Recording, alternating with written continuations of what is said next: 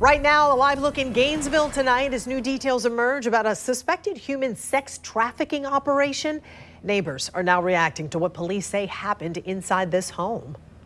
Things like that make me really upset to think about someone who was tortured in my neighborhood.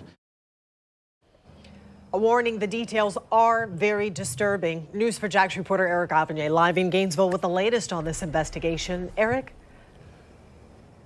Yeah, this home on 31st Avenue is supposed to offer services to people that are homeless, but police say the two men who ran the business were offering a different kind of service to paying customers.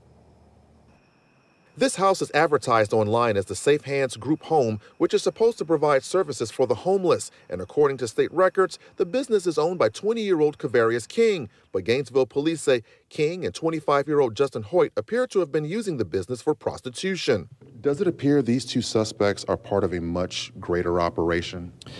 It's possible, but we are looking into that. Obviously, one of the suspects is pretty young. Police say it was unusual to hear about a 20-year-old starting up a group home business. That was red flag number one. Police say Hoyt is the second red flag because he's a registered sex offender. We don't know that they were officially associated with any homeless shelters around here. And basically, the place may have been more of a front for prostitution.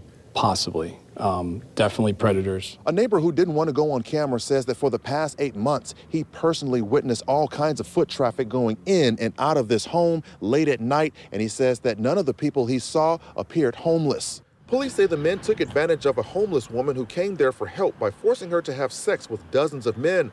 According to the arrest report, King and Hoyt arranged paid sexual encounters between the victim and paying customers. Police say the pair even went as far as to record videos of those encounters on their cell phones. The victim told police she was forced to do sex acts so disgusting that she would vomit. But this all came to an end several days ago when, according to the victim, a customer forced illegal narcotics down her throat, which caused her to have a seizure and pass out. Police say while still unconscious, the woman was dropped off at this library. She told the staff she was the victim of sex trafficking and asked them to call 911. Both men were arrested when police say they found evidence at the home and inside the suspect's car that supported the victim's story. News4JAX has also learned that both men were suspects in a previous human sex trafficking investigation that began 6 months ago. There was a lot of similarities to it. We did not develop any probable cause to move forward on that case.